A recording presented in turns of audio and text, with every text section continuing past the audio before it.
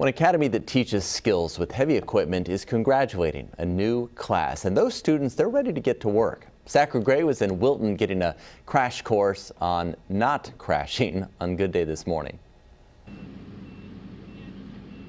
Well, we are out here in Wilton in a big open field where we got some heavy equipment being used right behind me.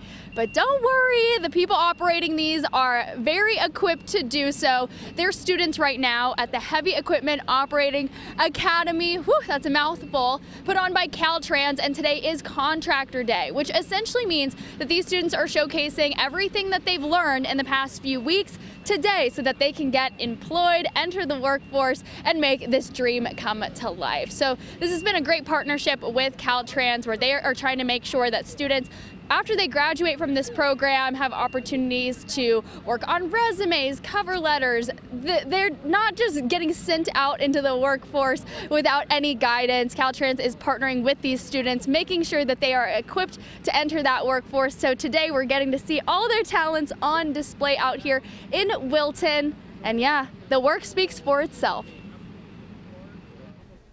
Well, in case you missed it on CBS